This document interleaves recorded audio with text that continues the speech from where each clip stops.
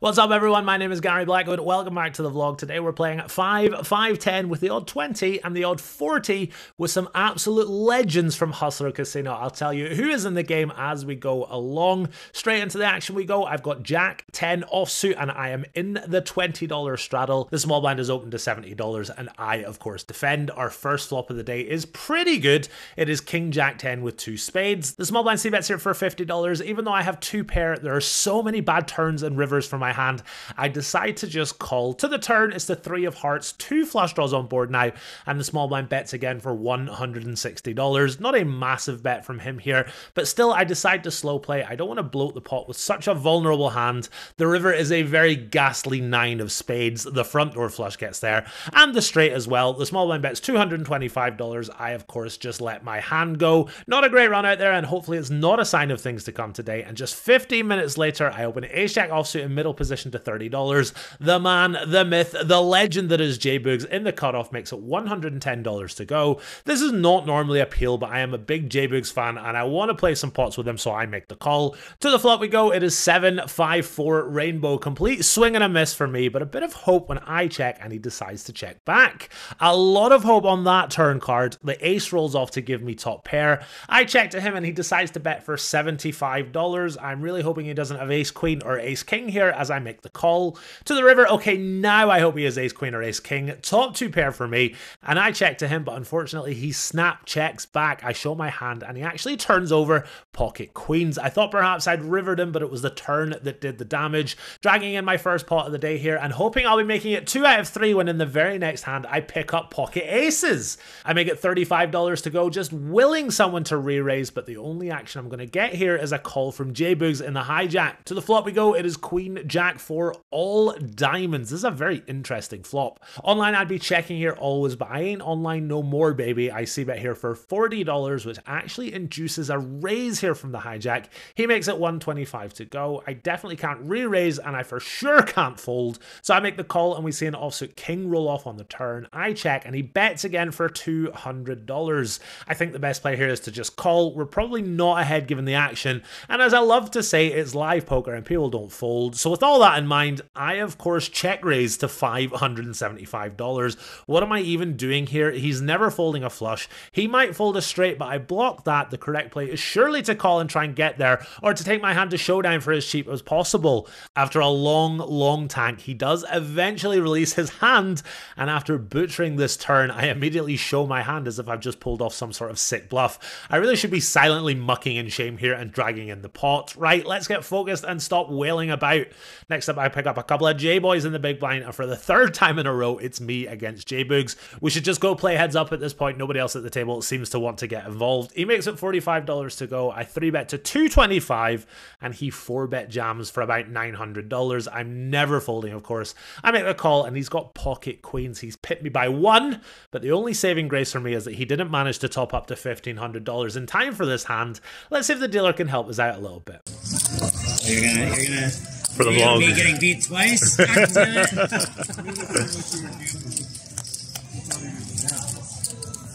am gambling. Let me make the vlog and hold. Hold the vlog. If you hold it, doesn't go on the vlog. Doesn't? I can't show me losing. Give him a jack. Give him a jack. I want a chop. Please put a jack on there. Please put a jack. Jack on heart true. Ow. See? Nice son. That will make the vlog. It's gonna make it. Don't worry. It'll make it. Don't worry. Never make it in Hollywood. I'll put it on. I must say what an absolute gent he is rooting for a jack. No help from the dealer though, and I am now the one in need of a top up. Just a few minutes later though, there's a dealer change, and that means it's PLO double board bomb pot time. I am in the big blind with King 10 6-5 double suited, and as we get the 2 flops, I've got the nuts on one board and an open-ended straight draw and 2 backdoor flush draws on the second board.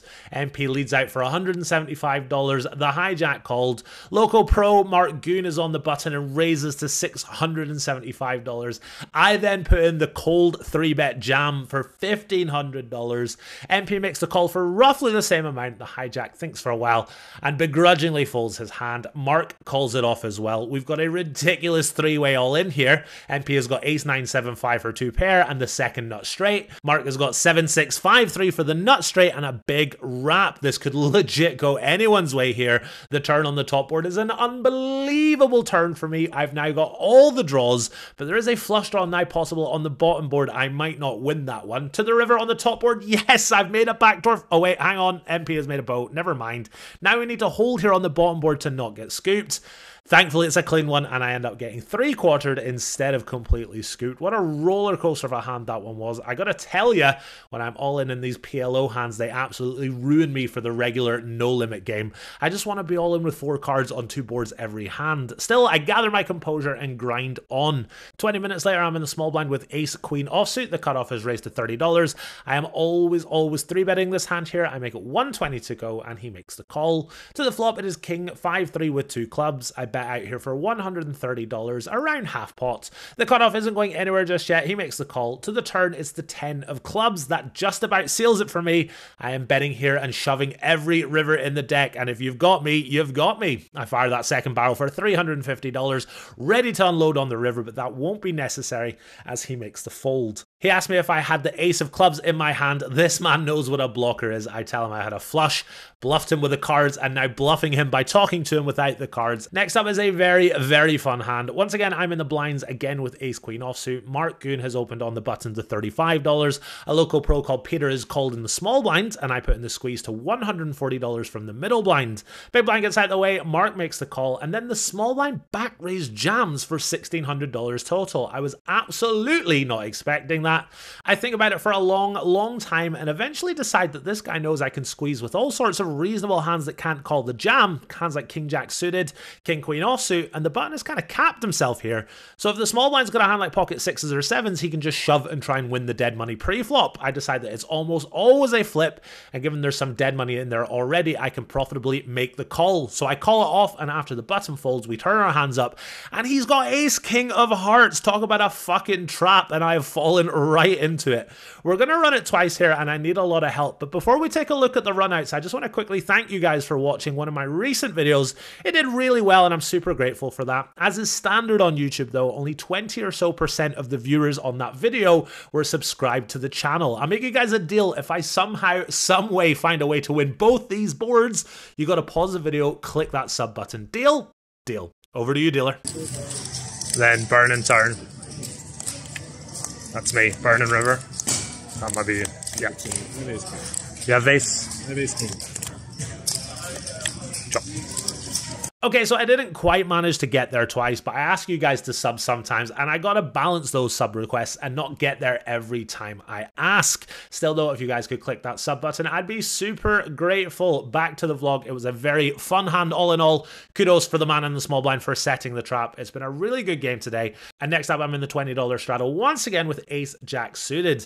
The button makes it 65 to go off of around $1,200-ish. I decide to put in the re-raise to $230, and he just rips it for $1,200 right in my face. My hand is a mandatory re-raise pre-flop and a pretty mandatory fold versus the jam. A little annoying to have to fold a hand as pretty as that, but what can you do? Moving on, Mark Goon is on the button and opens to $30. I'm in the big blind with king 3 suited. I make the call and we see a flop of 6 5 deuce with 2 clubs and 1 spade. Leading is for sure a thing here, but I decide to check and the button fires out a c-bet of $30. Check raising is of course fine, and that's exactly what I do. I make it $120 to go with the gut shot, the backdoor flush draw, and the overcard. No immediate fold. He makes the call. To the turn, it's an offsuit 9. No immediate help, but 7-8 does get there, so I decide to keep on betting. I bet $175. Not really sure about this size in hindsight. I've probably miscalculated the size of the pot, and it's not going to get the job done. He makes the call. To the river, it's an ace. I'll give up here with certain club combos, but we unblock his clubs that have to call twice and then fold, so I unload the clip. I bet $440. I then face a long, painful tank. My opponent counts out the calling chips and talks to himself about all the hands I could be bluffing with here. What's more, I've definitely bluffed him a couple of times and then put it on YouTube, so that definitely goes against me. The seconds are dragging by, and after 3 solid minutes, he folds. Let's go. I muck my hand and I tell him if I had a bluff there, I would for sure show it once again, bluffing with my cards and bluffing with my words, dragging in this nice pot after blasting my way out of some trouble there with just king high. All right, next up, I'm on the button and look down at queen 10 suited. Easy raise, of course. I make it $35 to go. The small blind calls, as does the big blind. 3 ways to the flop. It is queen jack 5 flush draw. I bet $70 and both players make the call. Bit of a disaster turn card here is the king of clubs. It checks to me and I of course decide to check this one back. The river is the ace of clubs. I make the second nuts and the big blind bets out for $135. I'm very sure I've got the best hand here versus this size, and live poker is all about getting value when you have it, so I put in a very milky raise to $375. Really like this size from me here. The small blind gets out the way and the big blind absolutely snap folds. Guessing he was just taking a little stab there. A nice run out for my hand. Coming towards the end of the session here, stuck a couple of $1,000 for the day overall. Hoping to get some of it back though here when I pick up ace king offsuit on the button. The cutoff is made at $30 to go. I of course put in the re-raise. I make it 105 total. He's going to make the call. To the flop we go. How about that? I flop top 2 pair. I decide to see bet here for $75, hoping he makes the call. He does not make the call. Instead, he raises me to $175. A very unexpected raise, and whilst it's very tempting to click it back here, this particular player has been very creative, shall we say?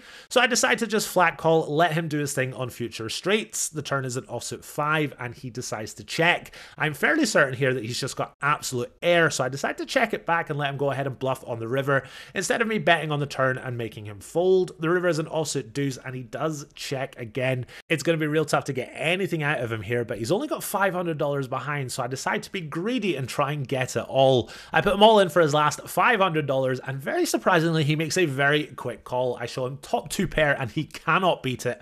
I drag in this very nice pot to finish up the day. It's been a really good day with lots of fun, decent action overall, but the game got very reggy for the last hour or two. Sometimes the regs want a battle, sometimes they don't. Unfortunately today they didn't, so we all tapped the table and I headed to the cashier, losing 1,320 American dollars in the process. All right, boys and girls, that is going to do it for this episode. Really hope you enjoyed the show. Please do consider clicking that sub button. Got 2 or 3 episodes left from my last LA trip. Really excited to release them. They're going to be crazy. And then going back to LA exactly 1 month today to make vlogs for 3 whole months. I'm really excited to go and you won't want to miss it. So click that sub button. Until next time, guys and girls, take it easy.